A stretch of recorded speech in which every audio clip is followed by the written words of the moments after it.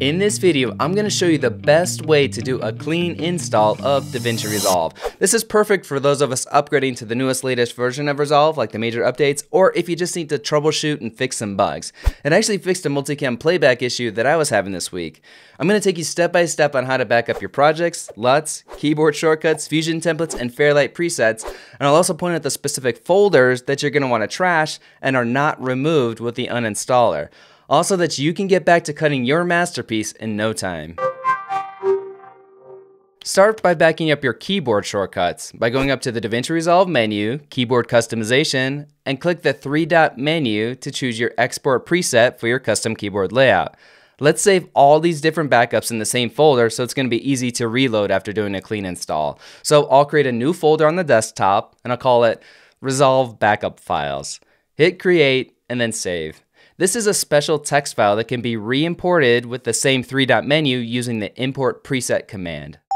Next, I like to back up all the LUTs on the computer, and a fast way to find them is to open up the project settings with the little cogwheel in the lower right, go to color management, and then down to the lookup table box to click on Open LUT Folder.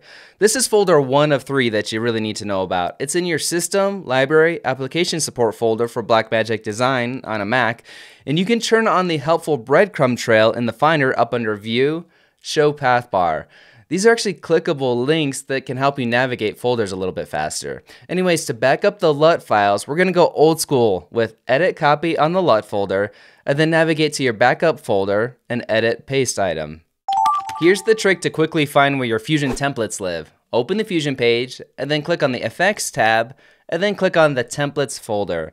Now you can click on the three-dot menu to choose Show Folder. Because we already turned on our path bar in that last step, you can see where this location is at. We're actually inside the specific user library folder and not the system-wide folder. The .drx files and .setting files are what's important here, so to back these up old school, let's navigate back a little bit differently.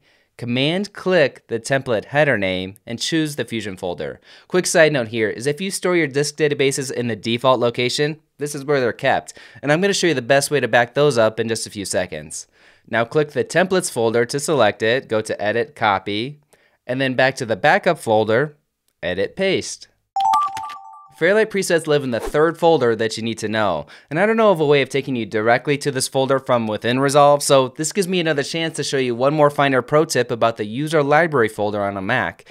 Even if you've never saved a Fairlight preset before, which by the way, they're super handy if you film with a similar audio setup, this library trick is really a good one. With Finder open, click the drop down to the Go menu and then choose Home. This is the user home folder. We need to get into that user library folder, and by default the macOS has always hidden this folder. You're not going to see it in this list. Now there's a trick to see it by holding down the Option key when you click to the Go drop down menu and you're going to get access, but that's only a temporary view. Instead, what I like to do from that home folder is click View, Show View Options, and then you can check the box for Show Library Folder. Now this folder is always going to be visible on your Macintosh. That's pretty useful, right? Now let's head into the Preference folder to grab those Fairlight presets. Just click on Library, then Preferences, Blackmagic Design, DaVinci Resolve, and you're there. This is the third out of 3 settings folders that you really need to know besides the actual app folder inside of Applications. Simply go into Fairlight and select the Presets folder, manually copy, and then go back to your backup folder and, you guessed it, Edit Paste. Those last 4 steps were important because they contain certain files that are not part of the disk database that stores all of your projects.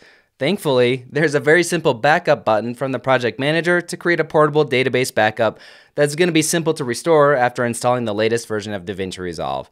Open the project manager with the home button in the lower right, click on the Show Database button in the upper left if they're hidden, and back up the currently selected database by just clicking this up arrow backup button. Choose your backup folder, click Save, and Backup. Yes, this could take a few minutes if you have tons of projects. It'll create a .diskdb file that's extremely valuable since it has all your projects in it, and it's easy to back up to a cloud service. I do this on the first of every month using iCloud. Now rinse and repeat for each database if you have several like me, and you're done with backups. Before you run the uninstaller, if you're running Resolve Studio, the paid version, this is a good moment to A, make sure you have and know your license key if you're not using a dongle, and then B, Deactivate the current license under the Help drop-down menu and choose Deactivate License.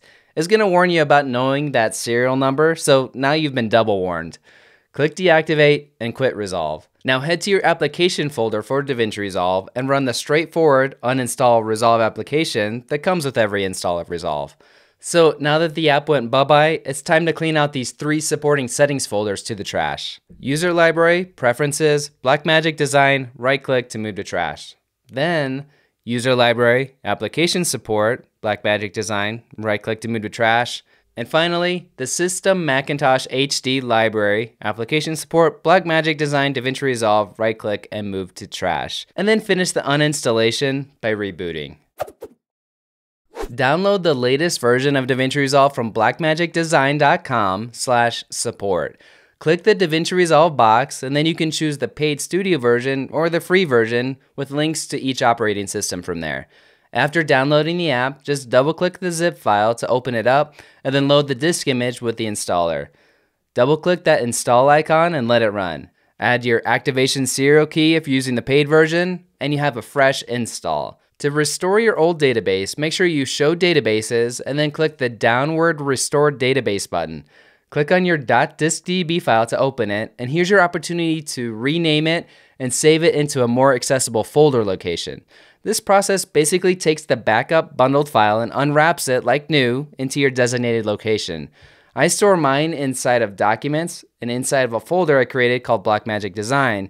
Inside of here, I created a folder for each of my databases to stay organized. So choose a name without spaces to point it to a location with Browse, create it, and restore. And now because we're moving up to version 18, we actually also need to upgrade the project library. So just click the Upgrade Project Library button, upgrade, and you're done.